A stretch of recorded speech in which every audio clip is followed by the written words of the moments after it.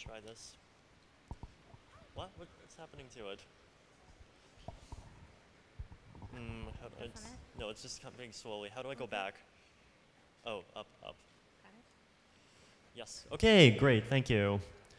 So I heard people in the audience complaining on WeChat about the mic being too quiet, so I'm going to try to keep it closer to my mouth this time around. We'll see if it works. Great, so this is the one of the sort of standard presentations I give when people want just like a quick overview of the entire Ethereum protocol. So chances are you'll listen through this, you'll catch some things, you won't catch other things, but at the very least you'll kind of understand what the broad structure is, and if there's any particular piece that you don't fully understand, we have quite a few materials online that that tell you about the rest.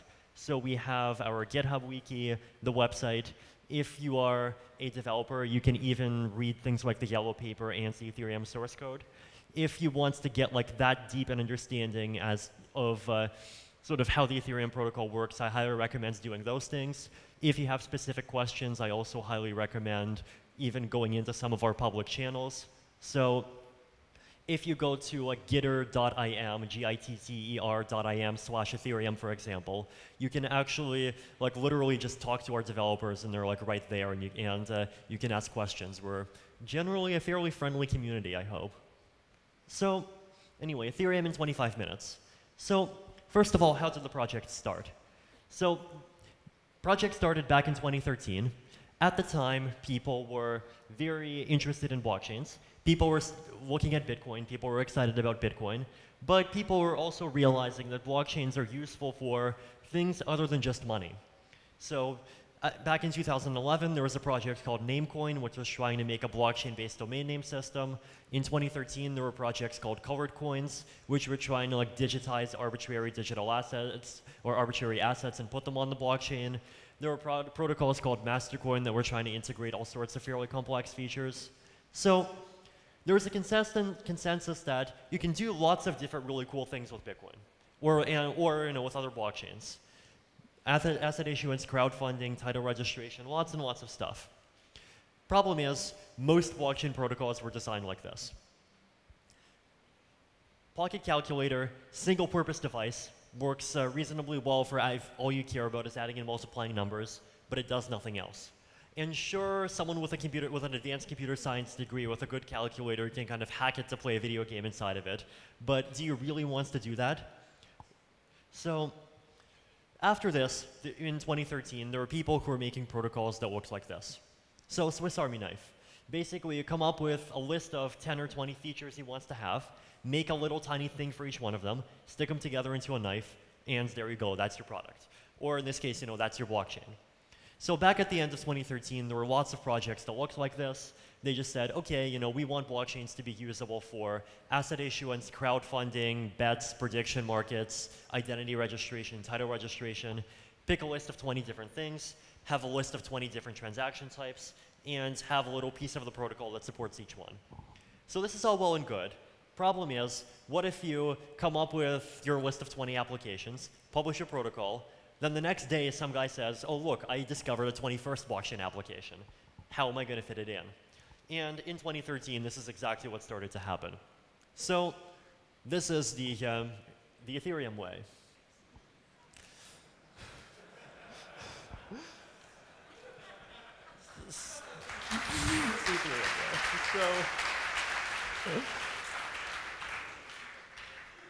So why do we love smartphones so much? Basically because a smartphone is nice and generic.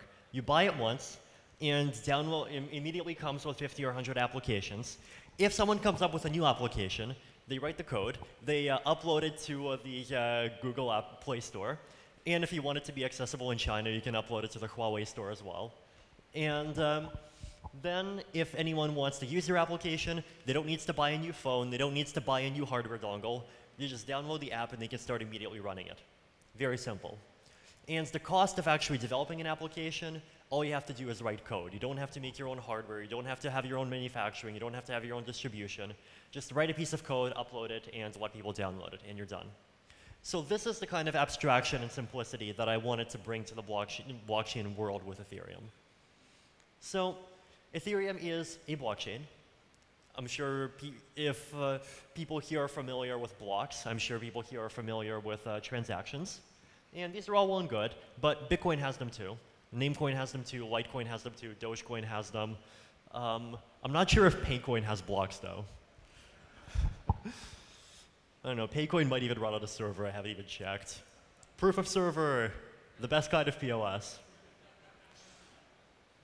But we have a few tiny additions. So the main thing that makes Ethereum tick is this built-in programming language.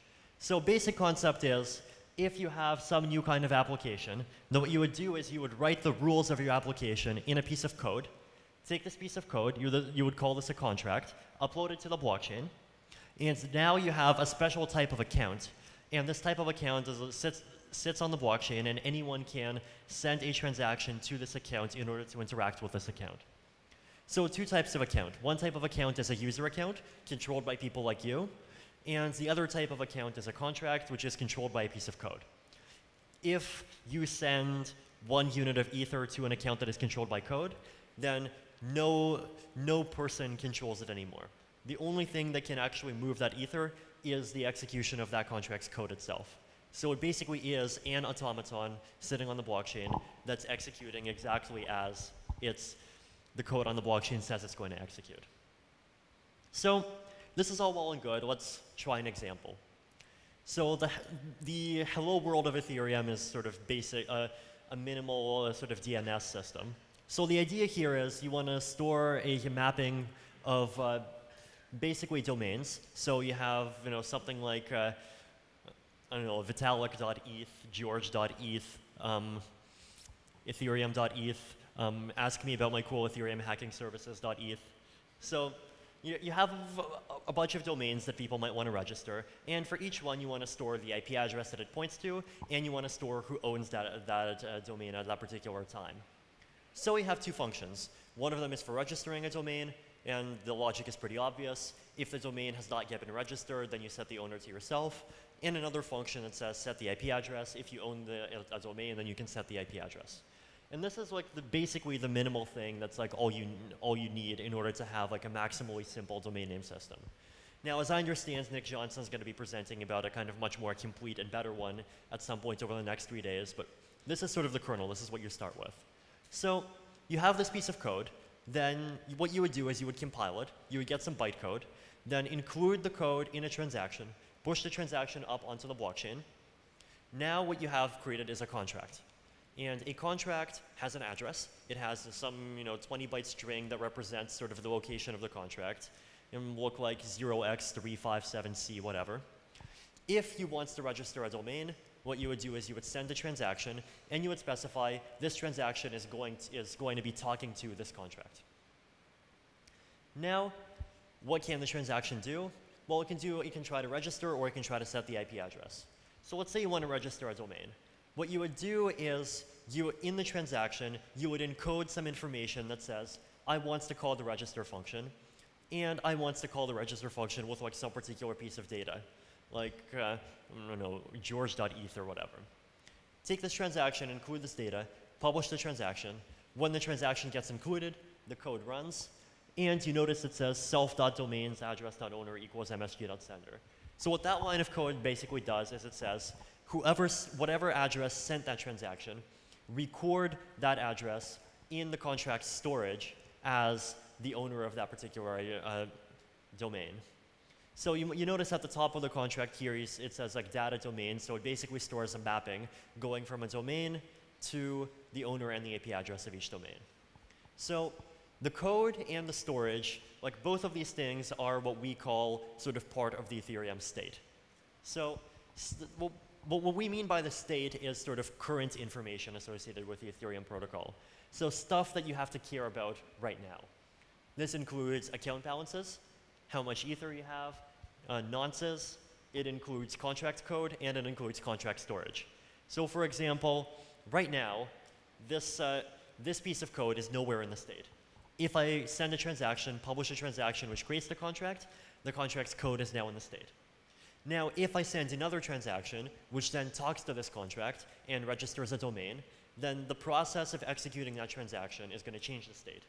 And the new state is going to contain some storage keys that basically say this particular domain has some particular owner and some particular IP address. So that's kind of what the state means. So it's stuff that you have to kind of care about now. So in Bitcoin, for example, the state is pretty simple. It's just like how much money everyone has at some particular point in time. The second thing is history. So history is things that happened. So transactions are part of the history. Receipts are part of the history. Don't have time to go into them, but feel free to research them more. So this is kind of important because a lot of people ask things like, oh, you know, who stores like the transactions, or if a contract executes, then like who executes the contract, so like where are the results stored? And like the answer at this point basically is that if you are a full node, then as a full node, what you do is, number one, you download all the blocks, you download all the transactions. When you receive a block, what you would do is you would see what the state was before the block, then you would execute all the transactions in turn, and you would update your own state. So all full nodes basically execute all transactions, they would execute all contracts, and full nodes, some of them store the history, some of them don't store the history. So like there are clients that are increasingly coming out that let you sort of not store large portions of the history, and this is good because it saves you hard drive space. So the state in Ethereum consists of basically a key value mapping. So basically the state in Ethereum is like a bunch of account objects. And account objects, once again, two types of accounts. One of them is just an account controlled by a person or some external user, controlled by a fridge, controlled by a dog. The other kind of account is a piece of account controlled by code. So these accounts have 4 pieces of data. One of them is the nonce, and that's basically just a kind of highly technical thing that's used to prevent transaction replay attacks. Second thing is a balance, so how much ether the account has.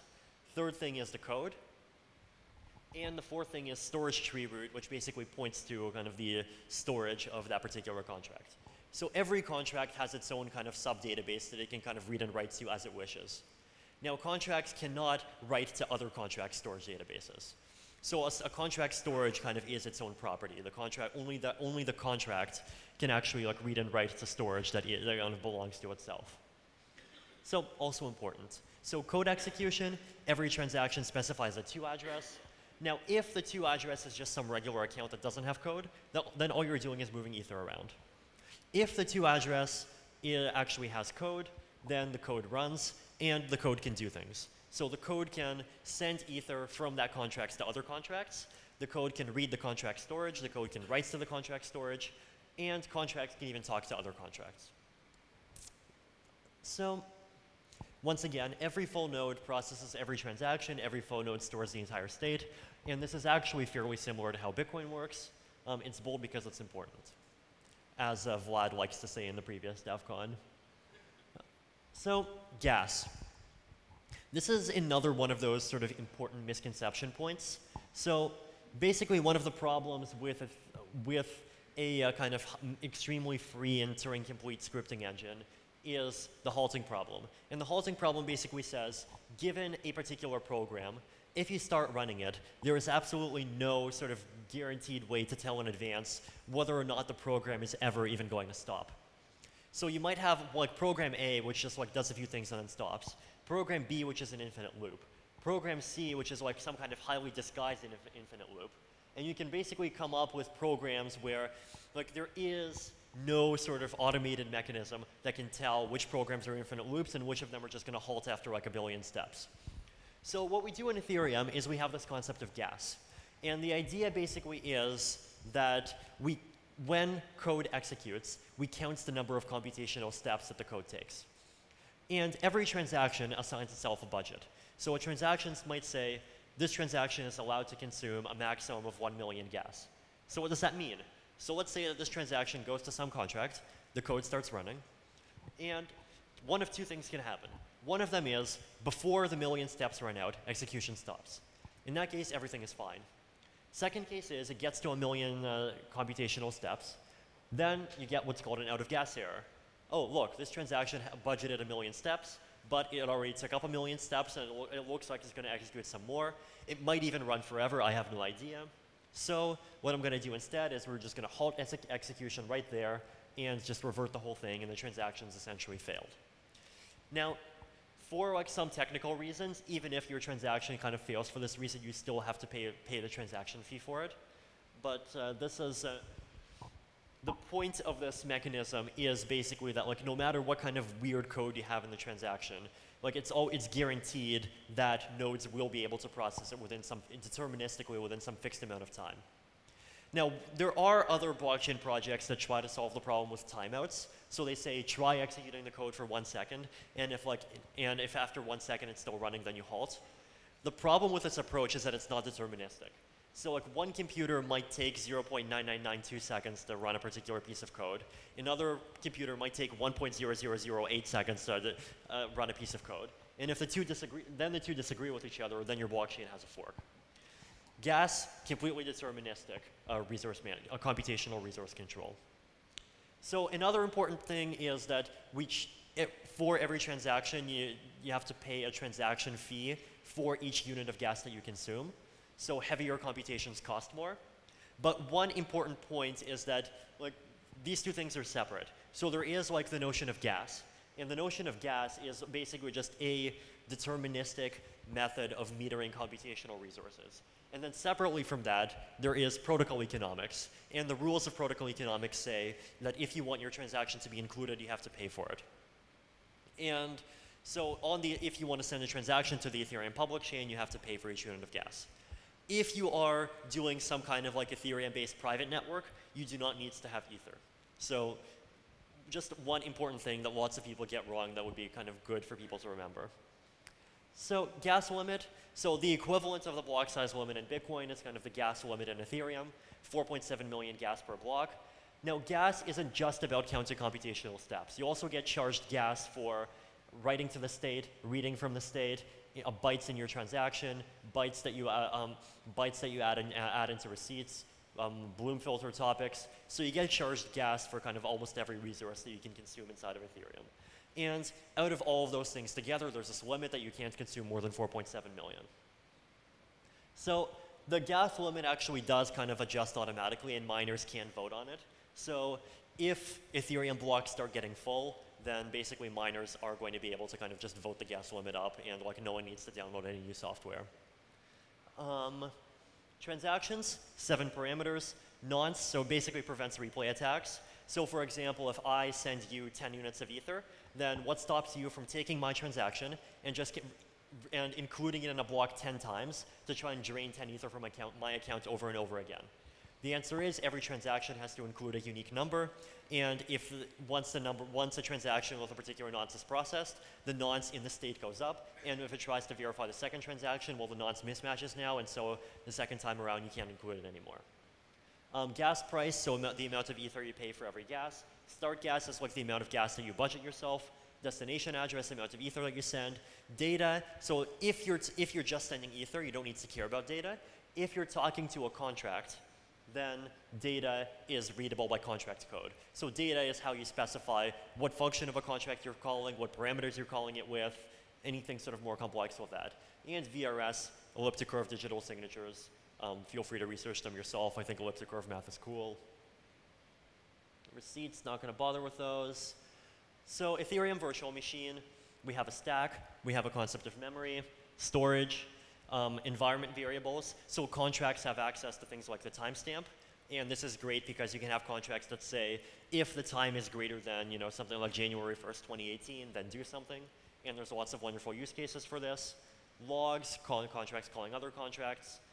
Now, in general, if you're a contract writer, you're not going to be writing in like Ethereum virtual machine code directly.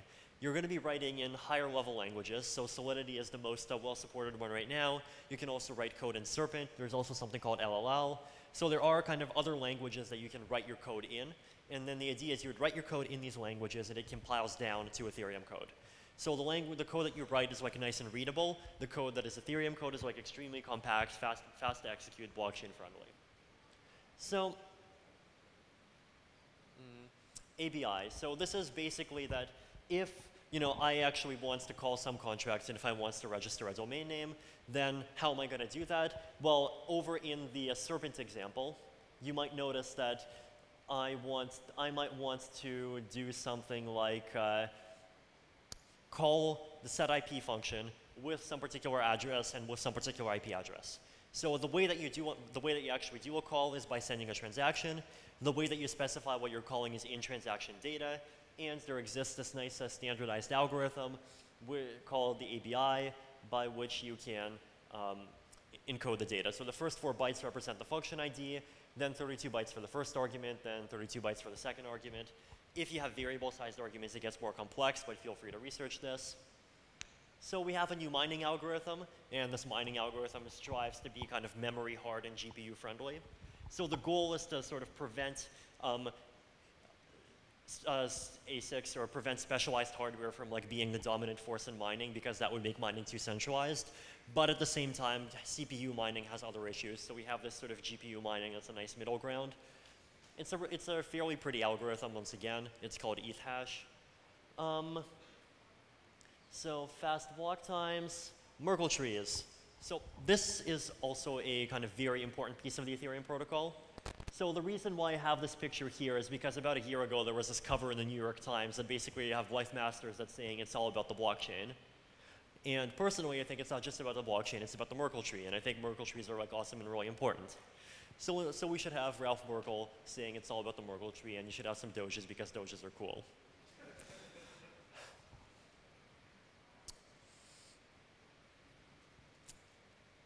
I hope it's not a violation of securities law to say that Dogecoin is awesome, and if you want to buy it, you can. Cool.